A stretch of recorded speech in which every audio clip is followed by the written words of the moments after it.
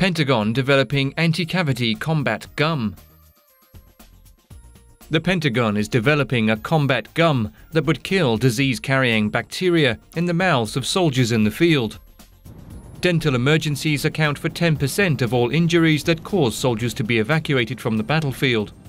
There are 47 dental emergencies, ranging from the mildly uncomfortable, such as gingivitis, moderately painful like pericoronitis, and severe like a totally avulsed tooth.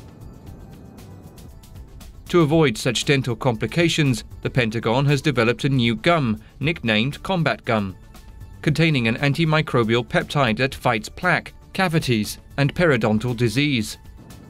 Peptides are very fast-acting, killing bacteria within 5 minutes.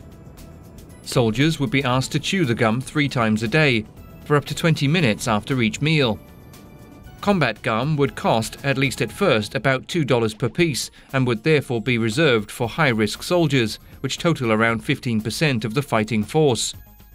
Colonel Robert Hale, commander of the Army's Dental and Trauma Research Detachment, predicts that combat gum could save the military as much as $100 million each year.